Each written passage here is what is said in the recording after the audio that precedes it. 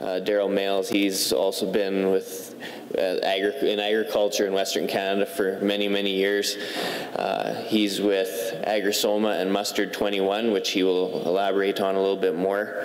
And so with that, if you could join me in welcoming Mr. Daryl Males.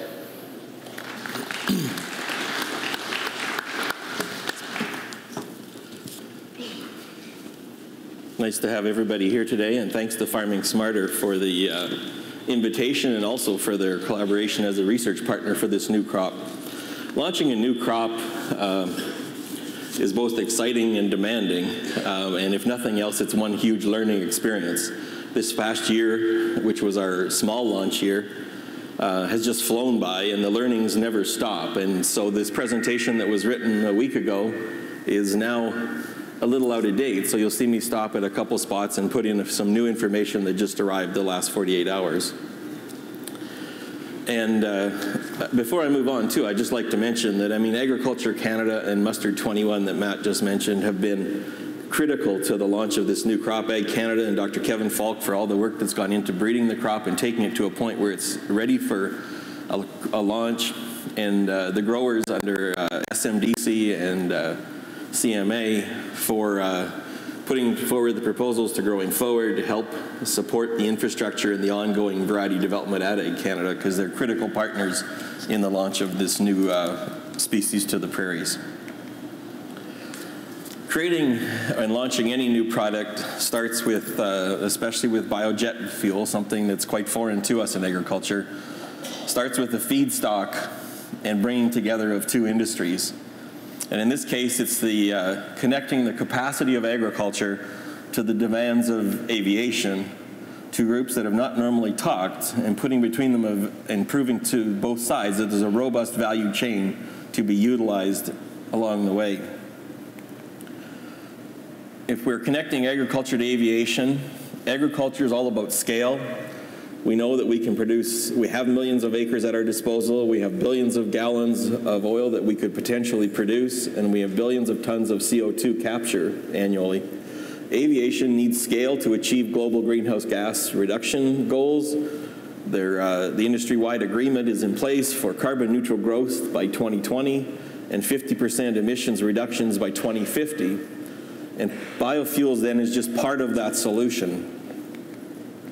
If we look at a graphic presentation of the challenge laid out in front of the aerospace industry, then we see represented in the graph here the green sections, which can be technologies that can be applied within the airline industry today, operations and infrastructures that can all be improved to take us from the point of no action up at the top here down to a point where we have to be for 2020, and then the point for 2015 if we're going to meet the mandates that have been agreed to by this industry. We know that in here, in this blue section, is what additional technologies and biofuels can bring to the table to help meet this demand.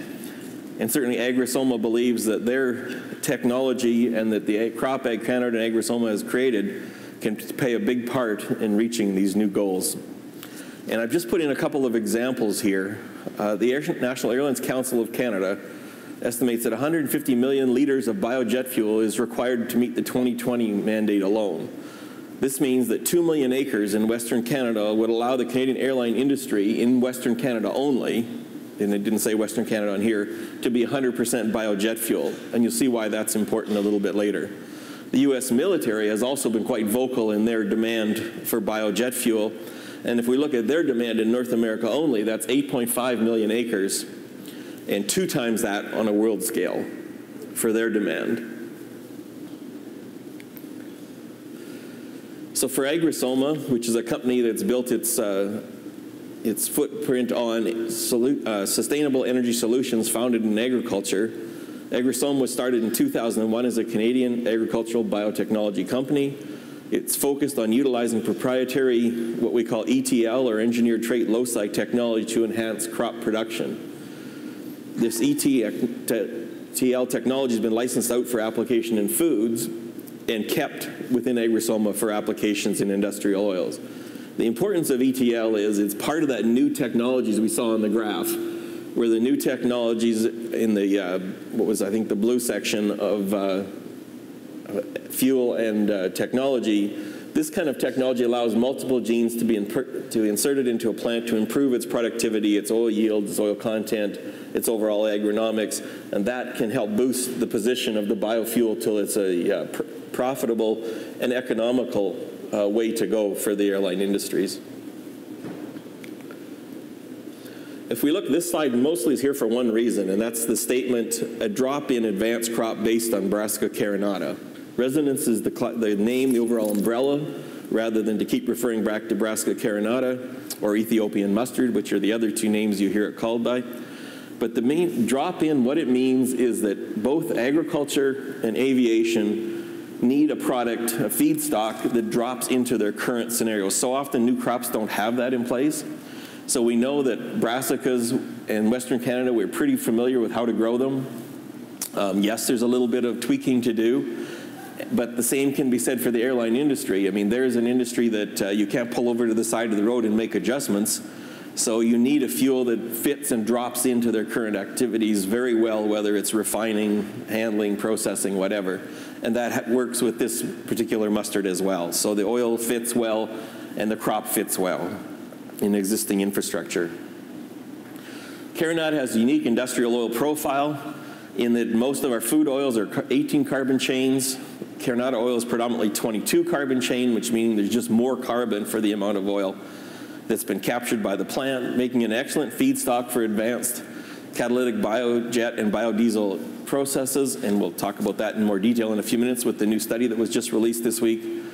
And that Carinata seed is high oil content as it's been developed already, so it's, we're really excited to see that the crop this year across Western Canada came in at 43.6%. We're just hoping it was somewhat better than 40% because that's the kind of values we need for this to be economical. And we've made it in year one. There were some initial reasons that Canada developed the crop, partly because it's uniquely suited to production in the semi-arid productions in areas in Western Canada, good biotic and abiotic stress resistance, and I know in my past I've certainly worked hard on trying to take some of the blackleg genes out of this crop and move it to canola and other mustards. And certainly this crop has a lot of unique traits that are would be nice to have in all the brassica species, mustards or canolas, and it has shatter resistance that's pretty darn interesting. We'll talk a lot more about it in a few minutes as well. We started out thinking that at the original plant density of 5 to 6 pounds would be the right rate. It still seems to be about right, or 8 plants per square foot, but you'll see some of the experiences there weren't quite that, but still good. And we know that unlike a lot of new crops, it already comes into the market with a full suite of brassica species, herbicide and pest control options, and more to come. This slide is cluttered on purpose because we talk about the value chain and the infrastructure required to successfully launch a new crop. And you can just get a quick eye candy type view of the multiple facets that come into play in our farm economy and the multiple steps that have to see value to participate, and the same as it moves over into the fuel in the aerospace sector. And the nice thing to report is that in this case, the value chain is established at commercial scale with good economics and metrics across the entire chain. And throughout the rest of this presentation, you'll quickly come to realize the partners that are stepping up and are in place now to make this crop successful. This slide here, when it was put in a couple of weeks ago, was state-of-the-art information on the reduction of particulates in particular from test flights with a 50-50 blend. But since then, we have this new report that just was handed to me as I was leaving the office, which is being presented at another conference in the US right now, where the 100% jet fuel flights you heard of a month ago are now been in and the data analyzed. And there's 3 main points I want to refer to in here that are brand new information. The first point of the 4 that are so important that this study just told us is that there's almost no black carbon emissions detected in flight at the right altitudes using this new fuel. And so that's a huge improvement over the petroleum-based fuels that the industry's been using. There's a greater than 50% reduction in the CN number, which is the condensation nucleus number, or the aerosols that are emitted, which are other particulates. at the same time as an increase in fuel efficiencies, and the fourth and most important point, there is absolutely no effect on engine performance. This fuel meets all the specs and all the performance criteria that can be measured. And to do this test, there was several flights taken with the NRC jets where they go up, they burn at the different rates, they burn different fuels and in different applications in flight, and then have a catch plane that catches the emissions and analyzes them. It's quite a sophisticated, neat capability we have in the country, and has taken Canada to a world lead position in assessing new technologies such as the biojet fuels. And the great news is we passed with flying colors on all fronts. So now that's why we have demand in place, and that's why there's excitement around the crop, because the market is there ready to accept it and buy it. And that brings us to where we were this year in the commercial launch. We launched in a program in January. It was sold out immediately, oversubscribed a lot, but we only had seed for 6,700 acres and partners in line to process that much fuel in this year. We looked at the area in the map here, mostly southern Saskatchewan, southern Alberta, where it's a bit of environmental challenges, especially for canola production, where we used rotations that still often have some fallow in, and we looked at the opportunities for this crop to replace some of the fallow or to be an after fallow high-value crop. And certainly it's a new oil seed that in an area that hasn't had maybe very many oil seed options in particular. The first responses, and the next few slides are just going to be responses, and the little map at the top just showing the regions in particular we're talking about at the moment. But the main response was, this is bigger than what we expected. In other words, the crop, as you can see, grew very lush this year, even under challenging conditions, was very robust and showed us a lot more than we had seen in the small plots at Ag Canada in the past. Yes, it was impacted by some seedbed issues and a lot of challenges of heavy rains and very cool spring conditions, and it didn't grow quickly at first. But once the heat hit, it took off, and we were flooded with phone calls saying, wow, can this thing grow? And I see some people down here smiling who grew it and know that. At the same time, we knew it was drought tolerance, and we had a region here in southern Saskatchewan around Frontier Climax that was extremely challenged this year. Very little moisture, not as bad as Montana and Havre and Huntley and Moccasin, where we had plots as well.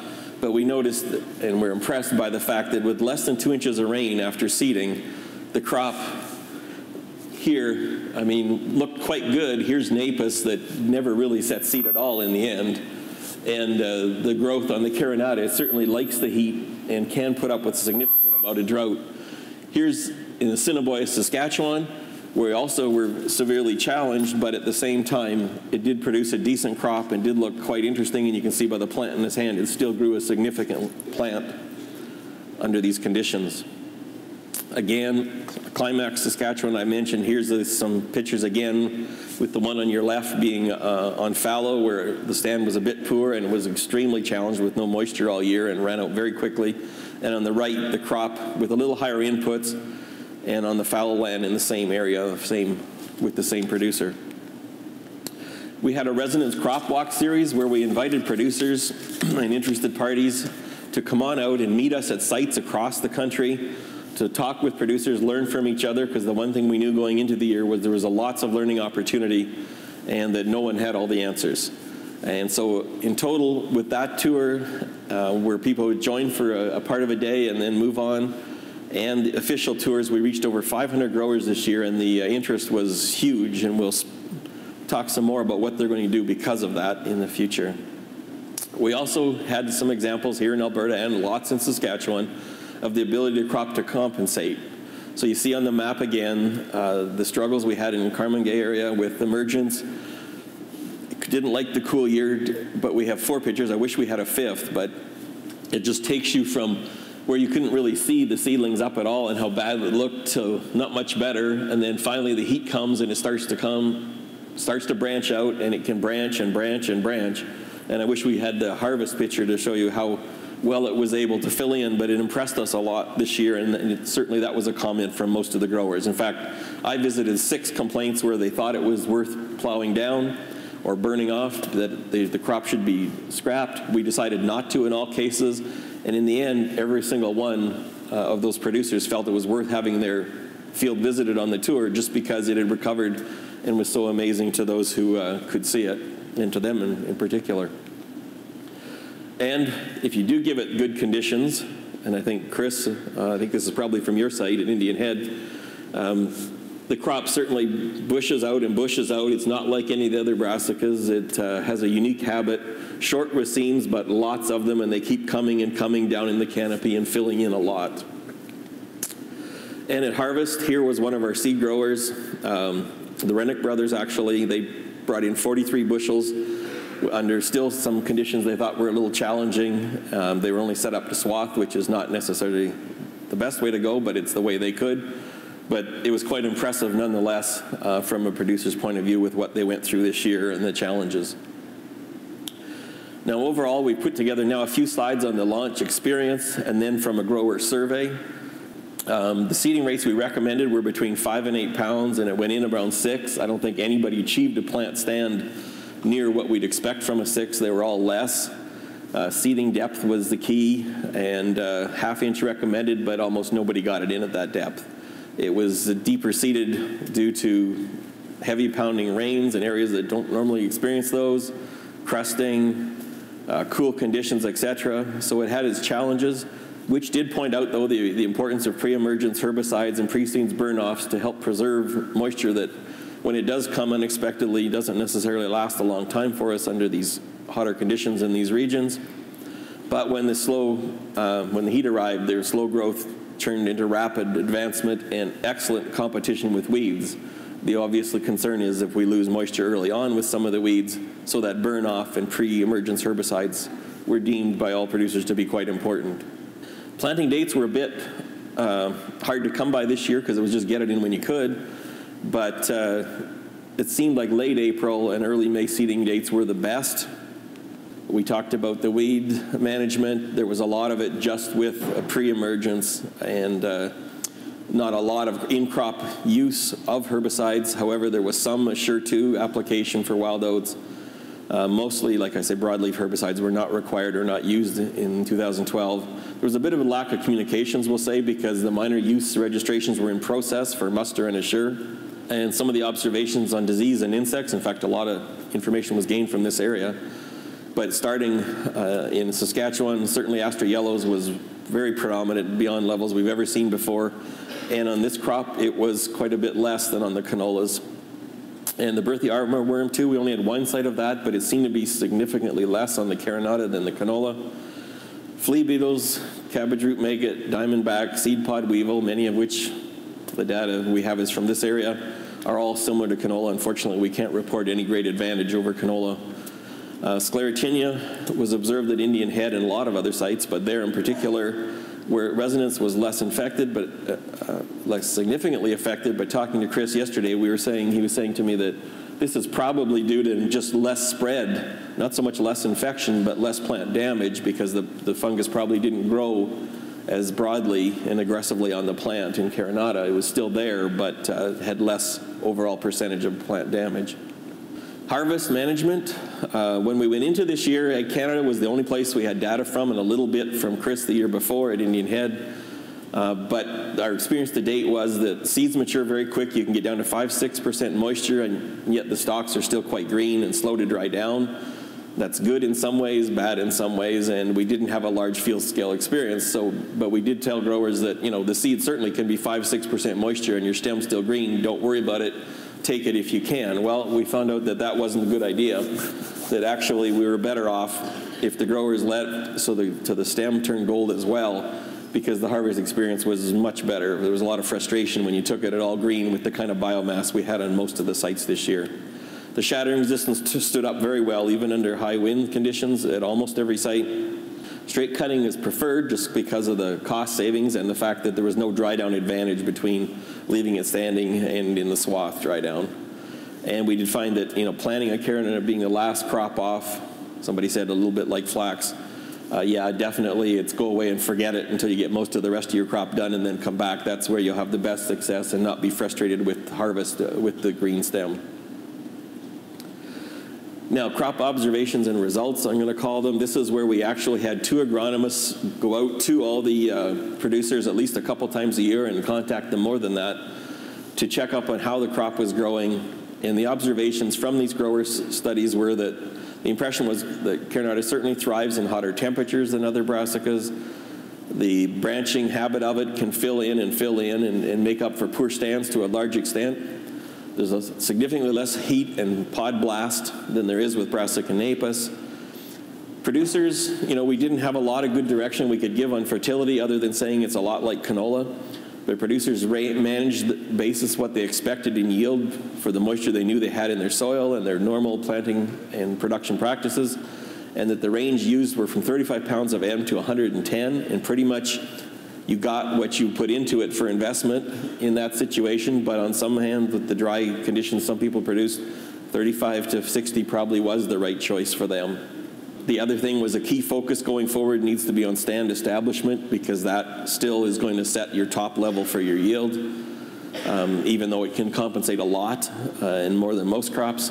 But vigorous growth, everyone observed it site after site. And halving planning a must. I'm not sure what they meant by that other than plan to leave it rather than get impatient, because that just caused frustration. Now the actual results of yield, which is most important, was 10 bushels to a high of 42 bushels on the commercial field. This area in particular was 20 to 42 with an average of 25 bushels. A little bit disappointing when you look at the crop, but then we could not take out all the hail damage sites because there were so many of them. So yes, it stood up to hail damage better than any other crop with less shattering, but we couldn't, there were so many sites with it we couldn't take it out of our average. So that's partly led to the disappointing number, although it's still not too bad when you look at the biofuel produced per acre and where we have to go with that. We saw that 60% on the final survey of growers indicated they would like to grow it again, and we hope to have them grow more of it because we won't have the same acreage restrictions of 120 acres as we had this year. 36% said they might grow it again, and the undecided factor was largely due to the harvest challenges of taking it a little too early this year, and that meant too slow a combine speed for what they were used to in their operation. And the good news is all the crop was moved off farm in November, and it's already been crushed and is on the way to being into fuel and to fuel sales now. And obviously when you can move a crop that quickly and with this demand that we have at the moment, that certainly is a good story. Agronomic research, we didn't want to close without just mentioning that we know that there is some agronomic shortcomings in our research package, and that a new production manual will be made every year for the next few years because we've got so much to learn and put into it, and everybody's helping with that process. Unfortunately, we didn't get federal or provincial funds to go ahead with the plan we wanted to, which was individual studies on seeding rates, seeding dates, fertility rates, etc. So we had to just go to a high, medium, and low inputs, meaning 40, 60, 80, and variable seed rates and dates all thrown together, which is more a demo than a real trial. But we hope to get out this year with a proper trial at 6 to 20 sites. I think we had this year about 18 on our plan, 18 sites lined up to do the studies if the funding had come through. And then from here on, it's Eric Johnson's presentation, really. Eric wrote for us the herbicide options as they sit today and what he's doing. He's been looking for a few years at the products out there available to us today that could be used on this crop. He's got some new ones that I think will be in place for this time next year, but he's needing one more year of data for the emergency registrations or the minor use registrations.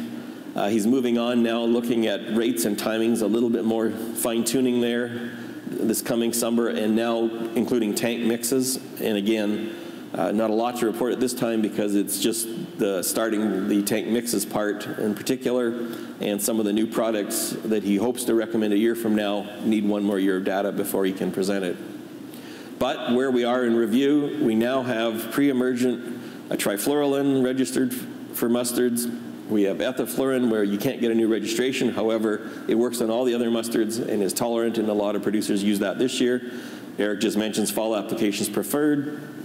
Pre-seed burn-off of glyphosate or clean start is pretty important in the mind of most growers this year.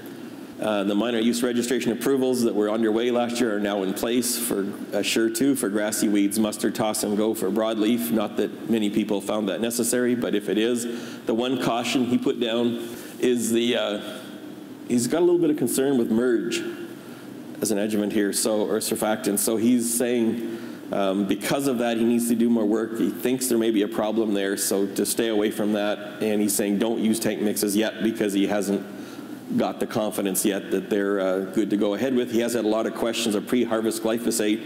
Doesn't see a problem with that. Maybe some benefit in terms of evening out the crop or killing some green weeds. Wasn't a big question, but certainly was a question throughout the year. Growth plans, last slide. Contracted acres would be significantly expanded this year, but we're going to save that announcement to the crop production show in Saskatoon in January. Patterson was a great partner throughout this year in launching this new crop. They will be the residents' representative and retail partner across Canada.